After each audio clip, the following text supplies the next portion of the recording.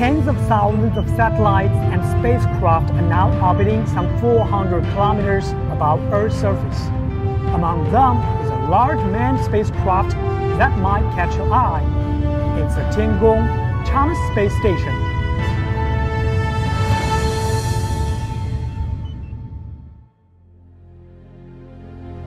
The Tianhe orbits the Earth at a speed about 7.8 kilometers per second.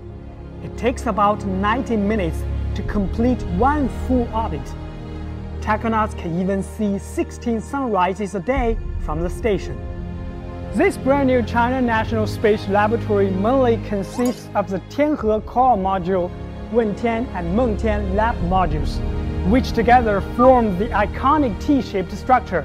Together with the Shenzhou manned spacecraft and Tianzhou cargo ship, the whole space station weighs almost 100 tons. So how was this state-of-the-art space station put together? Let's check it out.